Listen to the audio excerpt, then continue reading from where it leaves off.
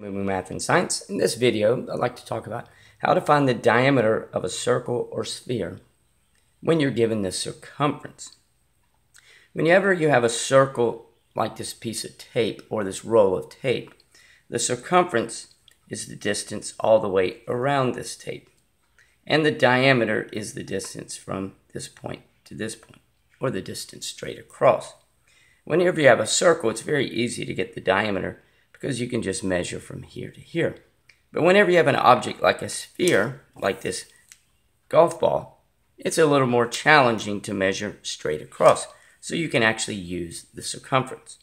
So let's look at this formula and see how we can use the circumference of circumference equals pi divided by diameter in order to find the diameter when you're given the circumference. Okay? So we want to isolate the diameter. So in order to do that, we need to get rid of pi.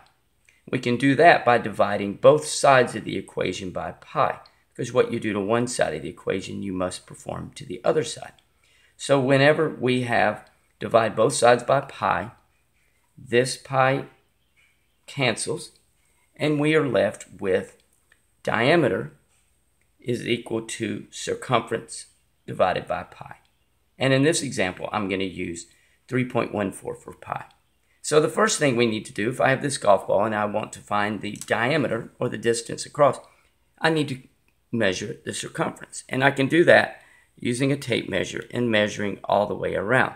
And when I do that, I actually did this previously, I get a number of the circumference, and I'm going to represent it using C is equal to 14 centimeters.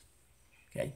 So now I need to find diameter. So diameter is equal to the circumference divided by pi.